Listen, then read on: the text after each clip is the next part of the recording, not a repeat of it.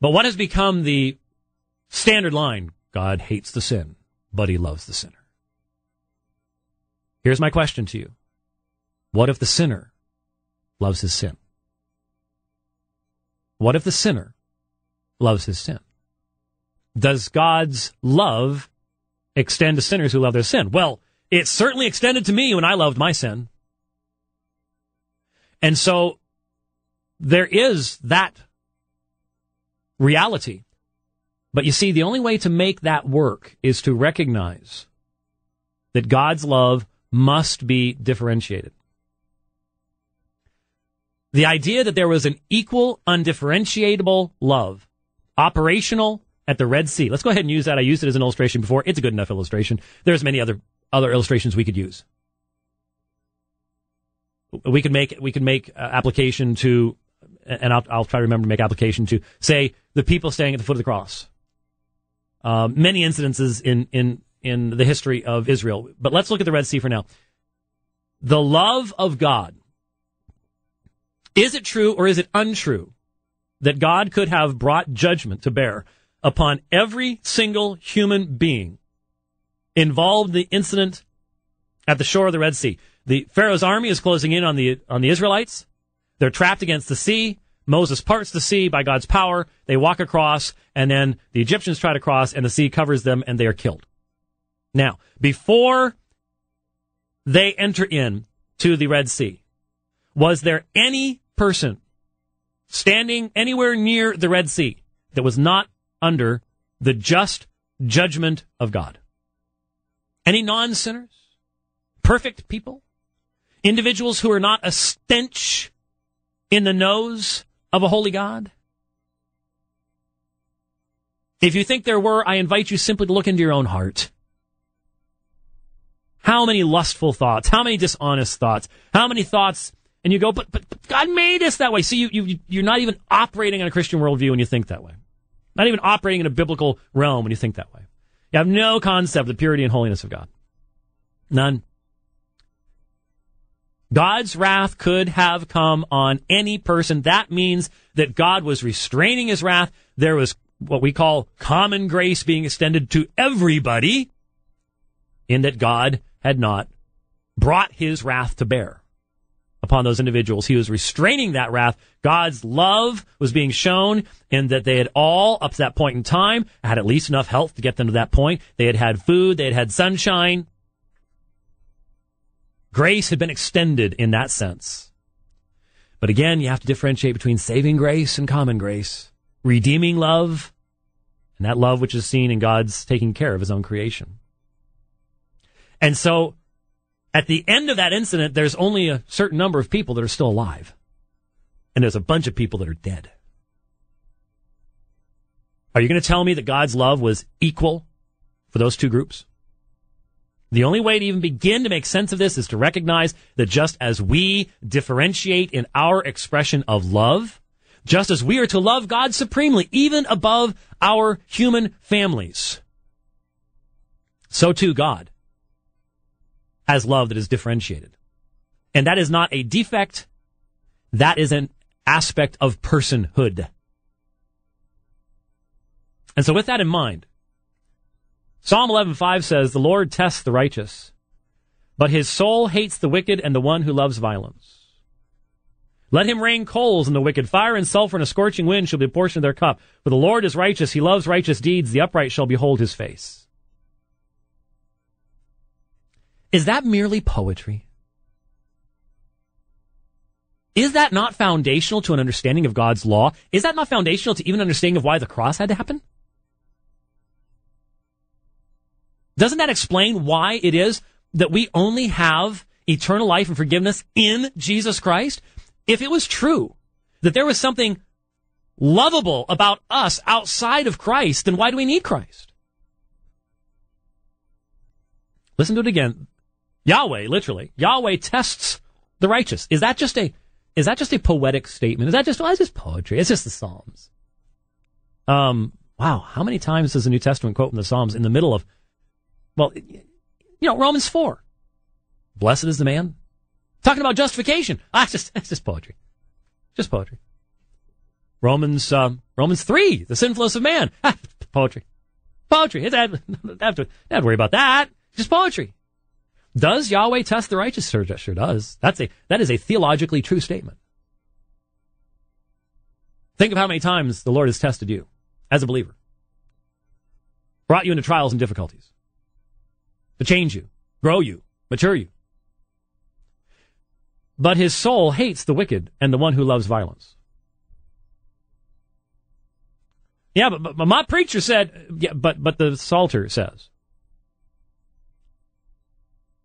But if he hates the wicked, what about the Bible saying that God so loved the world? What are you going to do? Try to pit one against the other? How do you do biblical exegesis? And this is one of the things that really, really concerns me about what William Lane Craig said. Basically, he's going to take the viewpoint that you sort of count up the numbers. And if it's just a couple passages, then you just, they're done away with by the overwhelming number. I was shocked. In fact, let's go ahead and play it. Let's go ahead and play it. Let's listen to what he had to say, and then we'll interact with it. Dr. Craig, I just wanted to check where you come from with a God that loves sinners, and yet in the Bible it says multiple times he hates sinners. Not just hates sin, but does actually hate sinners, compared to the God of Islam where he does not love sinners. Where do you... I think that if you look at passages throughout the Bible, there are almost no passages in which it says that God hates sinners. There are a couple of poetic passages in the Psalms, but very, very few. And these are completely outweighed by the massive number of texts that affirm God's love for sinners, affirm his love for the world, and the whole plan of Christian salvation, which is done on behalf of unbelievers. So the overwhelming evidence in the Bible is that God loves sinners and cares for them. And these other passages would be poetic or non-literal and completely outweighed by these other passages. And as an open-minded person, I thought, could the same be the case with the Quran? Could it be that these are just poetic expressions of God's hatred of sin? The problem is that there's no place in the Quran, no outweighing texts that affirm that God does love sinners and unbelievers. The texts are unanimous that God is an enemy to unbelievers, that he doesn't love them, that he only loves those who love him and do righteous deeds, and then he will give them love. So the whole concept of the love of God in Islam and in Christianity, I think, is just radically different. In Christianity, God's love is unconditional, universal, and unearned. Whereas in Islam, it is conditional, it is partial, and it needs to be earned. So I say that not as a polemicist, but just as an honest exegete. I think there's just this world of difference between the two concepts. Now, I also think that there is a world of difference between the presentation of the Bible in regards to God's love and that of the Quran. I do not see in any way, shape, or form that the author of the Quran understood the self-giving love of God that is found in the New Testament. There's no question about that. And even if you take the perspective that, well, the reason that God loves certain people is because he's predestined them to that, and therefore they don't earn that, is totally different. Even if you take that viewpoint as the Quranic viewpoint, and hence the idea, well, you don't earn this because, God's the one who determines your actions, so it's not like you're earning it. God did these actions through you that result in this. Okay, I understand that particular perspective. It's not the only view expressed by Muslims, but and I don't know that the Quran is actually clear or consistent enough to make that kind of conclusion. But even if that were the case, the vast difference between Christianity and Islam at that point is that in Christianity, God personally, through a personal relationship by his Spirit, raises the sinner to spiritual life by a power that is the extension of his own power, love, mercy, and grace. He places his Spirit in that person, and he's able to engage in this personal communion with this sinful individual because he himself has provided the propitiation for the sins of that individual by entering into time the person of Jesus Christ. There is no concept of that in Islam. There's no question about that. There is a vast difference between what the Quran teaches and what the Bible teaches on these topics. Agreed. But,